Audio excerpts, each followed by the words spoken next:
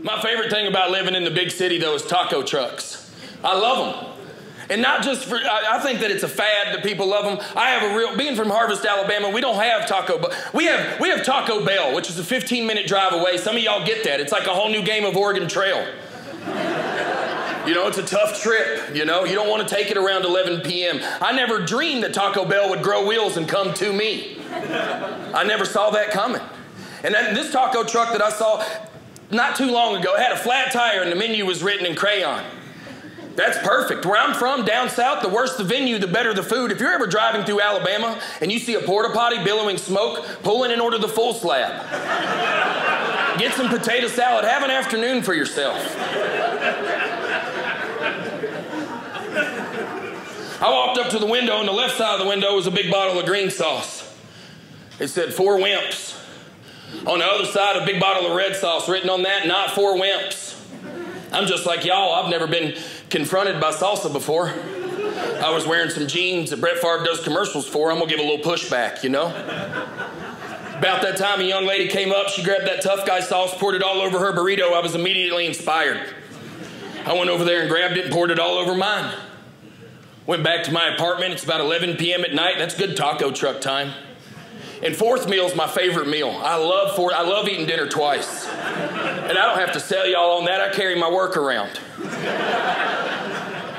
But it's also one of the main reasons I love it. Is the only meal you can take your pants off for. And you don't have to believe me. Tomorrow when you're making a bowl of cereal, pull your jeans down. The family will leave the kitchen. But around midnight, taking your pants off is just a declaration that you're done with that day. No more emails or text messages. I'm in my underwear and a t-shirt. We're going to heat up this Chinese food and I'm going to call it a night.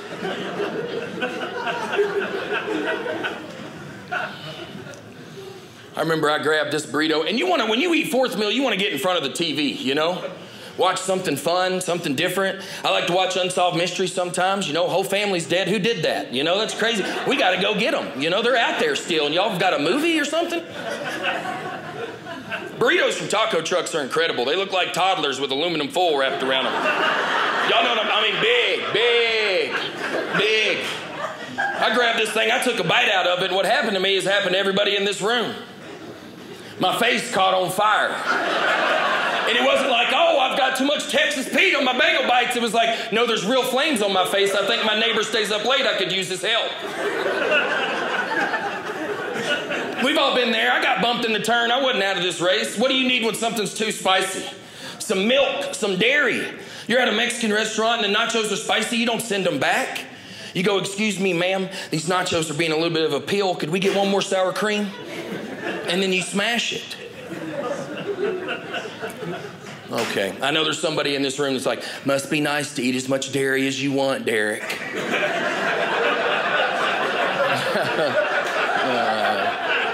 Where are you? You're probably the same person that gets 3 pounds of nachos and you put 1 dollop of sour cream on top and that's what made you poop in your hallway. I don't buy it. I'm sick of people eating ice cream out of mixing bowls and they are shocked when they have to fart. I'm over that.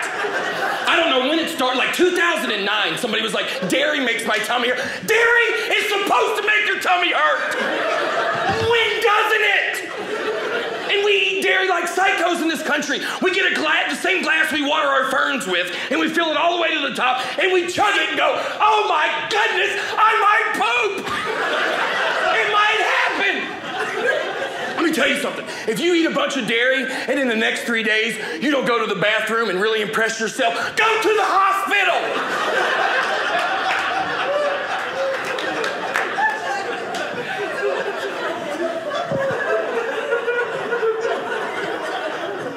I did this bit in Wisconsin and they carried me into the streets.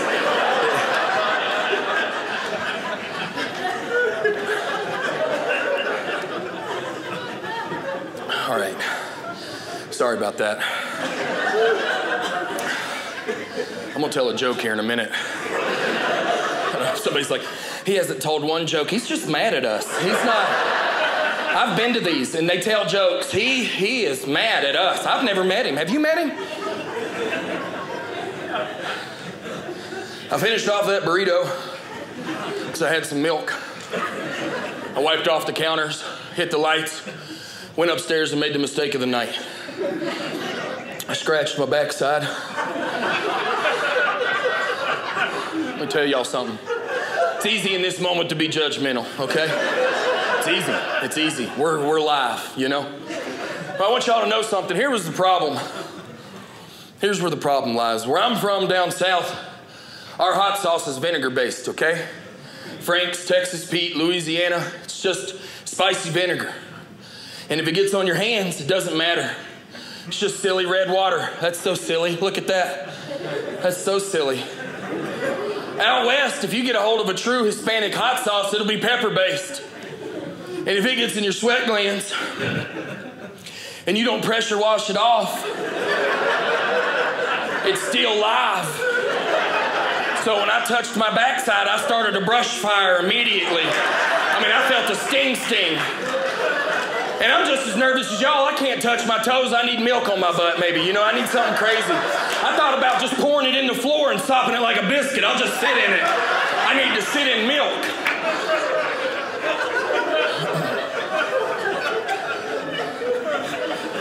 I panicked like anybody else would, you know. Freaked out. Ran over to the freezer. Grabbed an ice cube. And at this point, it was a real serious situation, you know? I mean, I was ha. One of those. It wasn't one of those where I'm gonna fight it off tonight. I needed an ice cube. And I remember I grabbed that ice cube and I was nervous about it. For some reason, I thought about the Christmas story where the kid's tongue gets stuck to the pole. And so that made me nervous for some reason. So I remember I sucked on the ice cube just a little bit.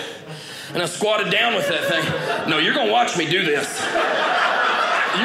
We're gonna put this in together. As soon as that thing touched me, it sounded like fajitas from Chili's, my man. Y'all been so much fun. Thank y'all for hanging out. Thank y'all, Provo. Thank you so